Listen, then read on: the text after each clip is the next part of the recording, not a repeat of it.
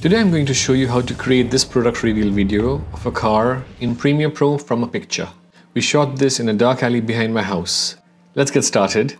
Set your camera on a tripod.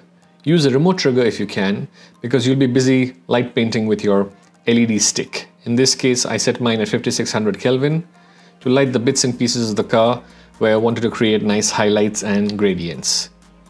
You will need to experiment with the shutter speed. I used an ISO of 100 and an aperture of f4.0. This technique can be used on any product shot in black. We just used a car in this case because it was a project we were working on at that time.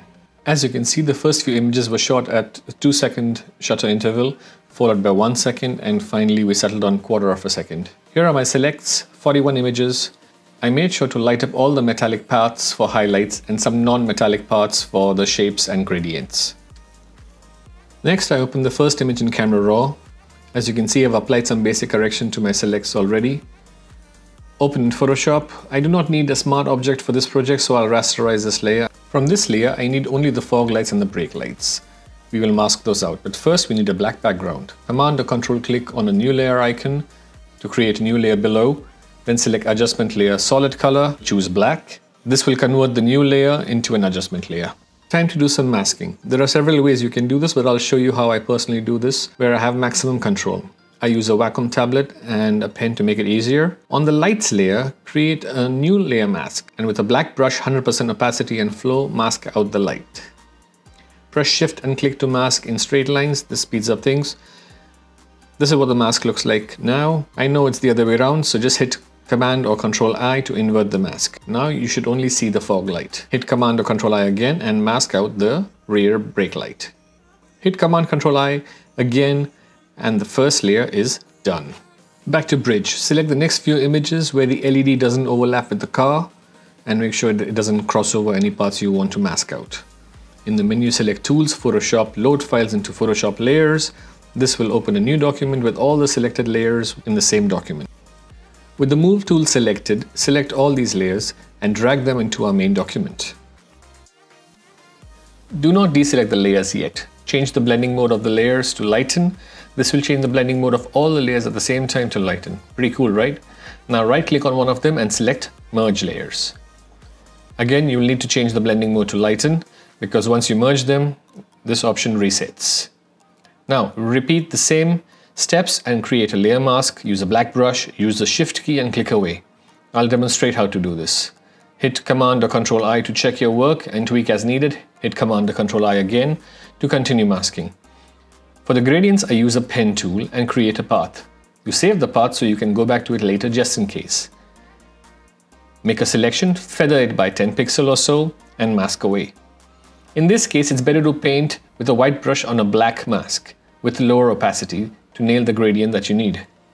Now, continue with the next set of images in a similar way till you have the complete image as you need. When not sure, duplicate an image and try different parts and see which part looks better and how it looks.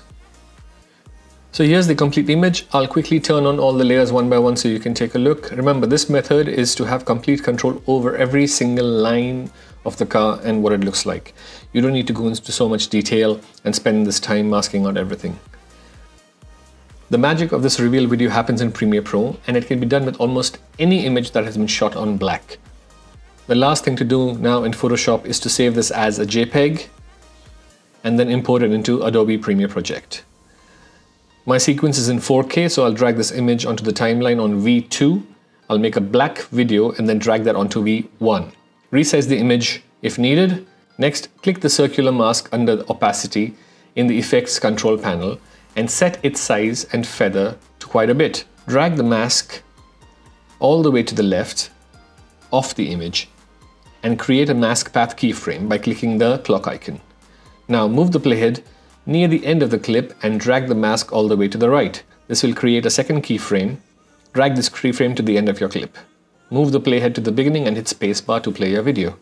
However, to take it to the next level, let's add some highlights. Duplicate the image layer to V3. Delete the mask from this layer only. Search for Lumetri Color in the Effects panel and drag that on your duplicated layer. Adjust the curves to increase the whites and highlights. Next, click on the pen icon under Opacity in the Effects Control panel and draw out a huge triangle. Feather it similar to the previous mask. Repeat the steps of creating the keyframes under the mask path, hit the spacebar and take a look.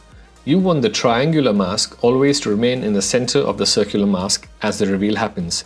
If not, adjust the position of the triangular mask's beginning or its end to nail the highlight to be either in the center or slightly ahead. Add some sound effects, some whooshes or risers, and enjoy a nice lovely little reveal video. Well, that's it. Hope you like this video. Hit that like button and please subscribe. I'll see you soon.